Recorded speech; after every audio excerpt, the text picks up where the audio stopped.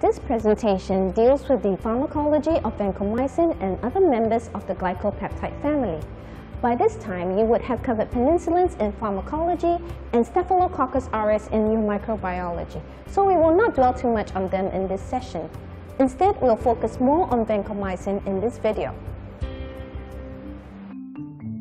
Did you know there was an antibiotic discovered pretty close to home within the jungles of Borneo? Well, the story begins about 60 years ago. At that time, the main antibiotics available for the treatment of staphylococcal infections were penicillins, sulfonamides, macrolides, and tetracyclines, and there was a growing resistance to these antibiotics. In their attempt to find novel antibiotics, the drug company Eli Lilly began a program to screen microorganisms from various soil samples. One of these soil samples was sent in from Reverend William Ball during his mission trip in Indonesia in 1950s. The team in Eli Lilly then discovered a new actinomycet, later named Amycalaptopis orientalis, which produced a hydrophilic antibiotic called vancomycin. This was actually the first member of a family of large stable tricyclic molecules which became known as the glycopeptides. Both these glycopeptides and beta-lactams act to kill by inhibiting bacterial cell wall synthesis, but they act very differently from each other. You see, the bacterial cell wall is made up of alternating N-acetyl-glucosamine and N-acetylmuramic acid subunits in the peptidoglycan layer. The cross-linkages between each row are formed by transpeptidases through a process called transpeptidation. Drugs like penicillin and vancomycin can disrupt this process. Without the cross-links, cell lysis occurs easily.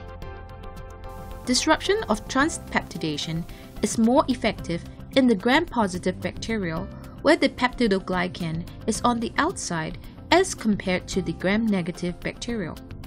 Unlike penicillin, which binds to and blocks the activity of transpeptidase, vancomycin binds to the terminal peptide moieties on the growing peptidoglycan strand. Because of this, vancomycin can only target actively dividing gram-positive bacterial. Despite this discovery, vancomycin was ignored for 2 decades because of the misconception that there was a high risk of renal and ototoxicity. Also at that time, many new penicillins were being developed for Staphylococcus infections. It was only in the late 70s that vancomycin found its place as an important drug for penicillin-resistant Staphylococcus. Also at that time, it was recognized that earlier perception of toxicity was misplaced because newer preparations without the impurities of earlier products was not associated with the same risk of renal and ototoxicity.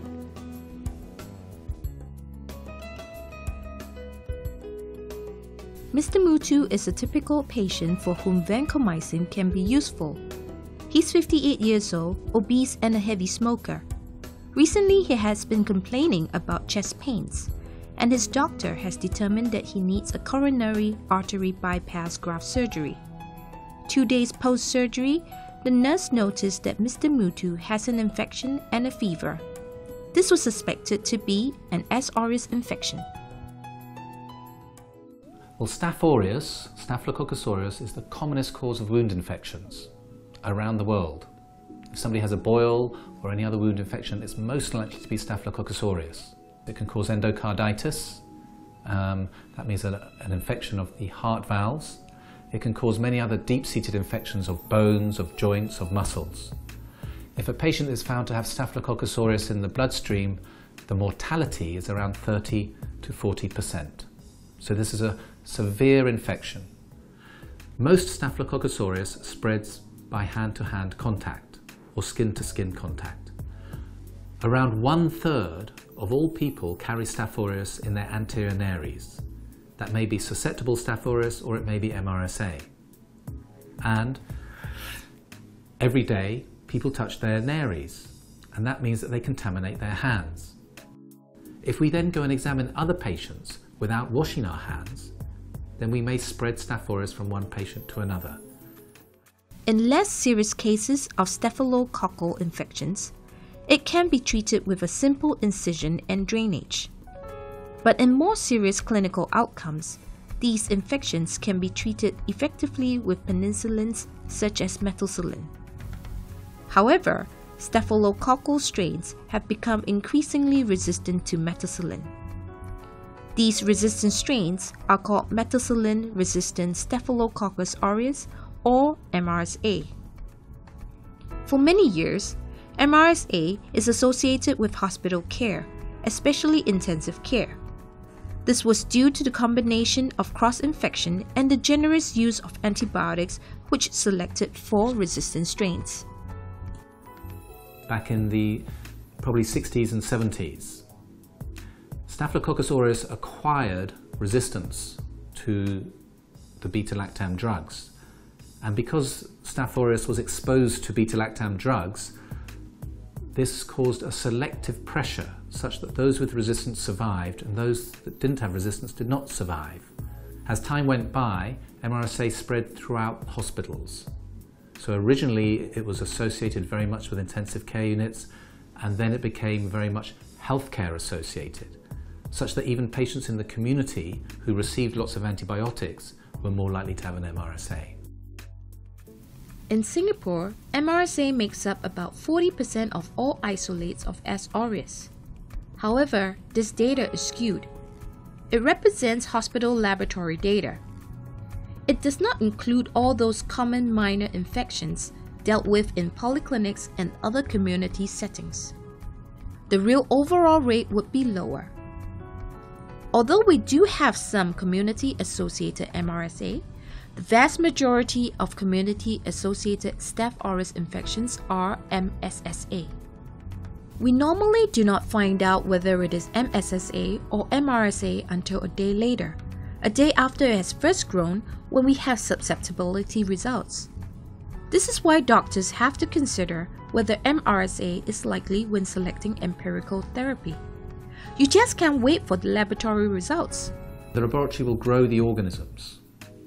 Once the organism has grown, and this may take a day or two, we perform susceptibility tests. And the easy and common method is to use a disc susceptibility test. Sometimes we test for MRSA in different ways. When patients are admitted to hospital, we sometimes screen for MRSA carriage. So if they're carriers, we can isolate them and protect the other patients from them. So in real life, if a patient comes in and we think they may have an infection with MRSA, we will give them vancomycin. We will then wait for the laboratory results, and if the organism is susceptible to a beta-lactam, we will use the beta-lactam. We will use cloxacillin in preference, because as a drug, the beta-lactams work much better than vancomycin. They give a better clinical result. But if the organism is resistant, if it is MRSA, the beta-lactams will not work. So if we think there may be MRSA present, we will start with vancomycin and wait for the laboratory results. If it is an MRSA, we continue with vancomycin because that's perhaps the best other drug we have. There are some isolates which are resistant to vancomycin. Now, true vancomycin resistance is very rare, incredibly rare. What is more common is what we call intermediate resistance, and we call those VISAs, V-I-S-A, vancomycin intermediate Staphylococcus aureus. So you may come across people choosing to use an alternative drug. Well, vancomycin is a glycopeptide. There are other glycopeptides, and the common one is teicoplanin. They're very similar drugs. There are some differences, but essentially they're pretty similar. Vancomycin definitely does not fulfill the profile of an ideal antibiotic. It's a large molecule only suitable for parenteral administration. After injection, vancomycin distributes variably into tissues with approximately 5-fold variability in the volume of distribution, even after correcting for body weight. Elimination is mainly by the kidneys and correlates almost linearly with creatinine clearance. It has an elimination half-life of approximately 4 to 6 hours in relatively normal adults, which means if you want to avoid excessive fluctuations in vancomycin plasma concentration, the dosing frequency should be every 4 to 6 hours intervals. The penetration of vancomycin in many tissues is disappointingly low, being only 0 to 18% of serum concentrations in uninflamed meninges, 36 to 48% in inflamed meninges, a maximum of 41 to 51% in the lung, and 10 to 30% in diabetic and normal skin and soft tissues. This is understandable because of the large molecular size and the hydrophilic nature of the molecule. Well, how much vancomycin should we administer and how frequently should we dose the patient? Clearly, this would depend on the sensitivity of the bacterial and patient attributes such as body weight and renal function. In vitro models using standard concentrations of S. aureus and coagulase negative staphylococci, the killing effect of vancomycin did not increase with increasing concentrations of 2 to 64 times the MIC. These findings support a time-dependent killing effect of vancomycin. Under the same experimental conditions, higher concentrations of vancomycin resulted in a longer post-antibiotic effect. The consensus guidelines from the Infectious Diseases Society of America, American Society of Health System Pharmacists, and the Society of Infectious Diseases Pharmacists recommend to use intermittent vancomycin dosing with target trough levels of 15 to 20 mg per liter. This would be in most patients, resulting in an AUC over MIC ratio exceeding 400. This shows a representative plot in a patient given vancomycin infusions every 12 hours. You can see steady-state concentrations is reached in about 20 to 30 hours, in keeping with a half-life of 4 to 5 hours. The trough levels at steady state is about 8.6 mg per liter, which is much lower than the target.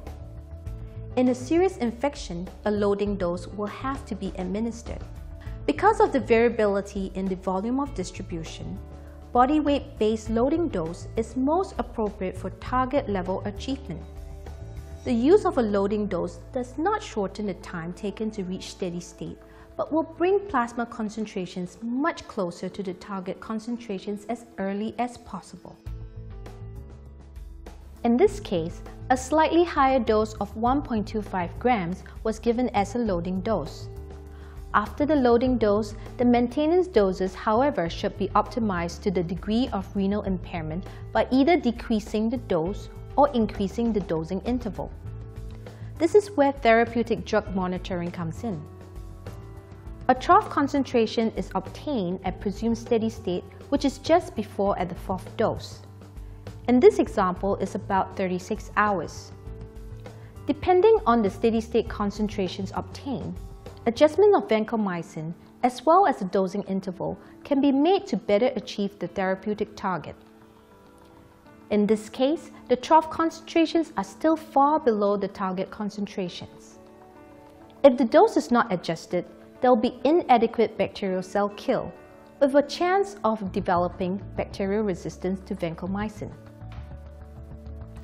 This graph shows how the dose can be increased to 2 grams. When the new steady state is achieved, the trough concentration is about 17 mg per liter, right where you want it to be. When vancomycin was first introduced, earlier clinical trials suggested high risk of nephrotoxicity and ototoxicity associated with its use. This was subsequently shown to be possibly related to impurities associated with the earlier batches of vancomycin. With current formulations, nephrotoxicity is observed in less than 1% of patients. Nephrotoxicity is also not clearly associated with higher concentrations.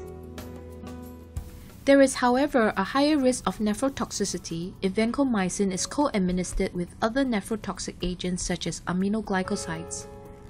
The risk of ototoxicity is often mentioned but is extremely low and does not appear to be clearly related to circulating concentrations of vancomycin. For this reason, plasma level monitoring is generally considered unnecessary in the prevention of either auto or nephrotoxicity. A relatively common side effect of vancomycin is red man syndrome. This is a condition caused by non-specific degranulation of mast cells giving rise to flushing and a generalized erythematous rash occurring either on commencement or at the end of infusion. This may be accompanied by hypotension and angioedema. The co-administration of an antihistamine such as diphenhydramine can mitigate the onset of such reactions. By far, the most common side effect of vancomycin is the pain and inflammation at the site of infusion and the development of thrombophlebitis. The rate of infusion is therefore of considerable importance. It is generally recommended that the infusion should have a concentration of about 2.5 to 5 mg per milliliter and should not be administered at rates greater than 10 mg per minute and a total duration of at least 60 minutes. Dr. Barkham has mentioned telcoplanin. Apart from telcoplanin, examples of other glycopeptides are bleomycin and telavancin. They all have similar structure in that they are large hydrophilic molecules, which are composed of polycyclic or glycosylated cyclic non-ribosomal peptide. Because of their hydrophilicity, they can permeate membranes very poorly, are poorly absorbed when administered orally, and distribute poorly and variably into tissues. Telcoplanin is characterized by a very long half-life of up to 100 hours. In this case, the outcome was very favorable for Mr. Mutu and he recovered safely. Sometimes the outcome may be more disastrous. For example, there may be development of vancomycin resistance. We can reduce the risk of resistance developing by using good dosing techniques and making sure adequate trough concentrations of vancomycins are maintained. However, if resistance does develop, antibiotics that can be used are linezolid and trimethoprim sulfamethoxazole. These antimicrobials are covered elsewhere in your curriculum. We have seen how vancomycin, a large hydrophilic glycopeptide, targets the transpeptidation step in bacterial cell wall synthesis to counter MRSA. We also briefly touched on MRSA resistance to penicillins and its spread in hospitals and community. We also mentioned the PK/PD properties of vancomycin and how its dosage regimen can be determined. The AUC-MIC parameter, or the trough concentrations, can be used as proxies. So as you can see, vancomycin has quite a personality. We have come to the end of the video and we hope you have taken away something about vancomycin.